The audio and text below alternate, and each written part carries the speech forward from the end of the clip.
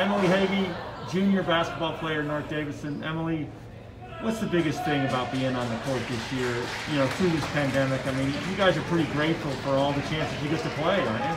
Yes, sir. Having the opportunity to play with this team, I mean, we're good this year. We have a chance to do something big, so that's definitely exciting for us. And I'm excited to finish out the season strong.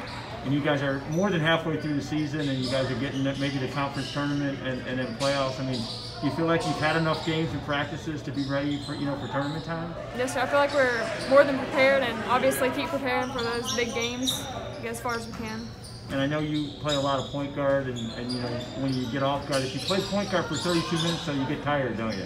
Oh yeah. Do you like kind of being off the ball a little bit every now and then? I do. Yeah, it's good to play off the ball and get some more shots up. Sounds good. Well, Emily, good luck the rest of the season. Thank you.